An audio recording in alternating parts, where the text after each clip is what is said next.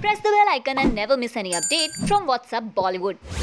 Samrat Prithviraj of Bollywood movie starring Akshay Kumar, which release will be tax-free in Uttarakhand. Chief Minister Pushkar Singh Dhami made the announcement.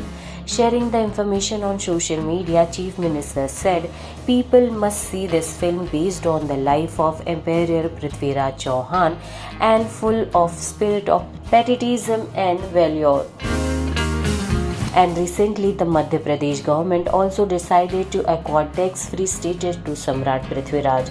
In tweet, Chief Minister Shivraj Singh Chauhan said, "The film on the life of great warrior Samrat Prithviraj, in which Akshay Kumar is in the lead role, is declared tax-free in Madhya Pradesh so that maximum number of youth see the movie and learn about him and feeling of love inculcate in them towards their motherland." Earlier, Uttar Pradesh have also declared the movie tax-free.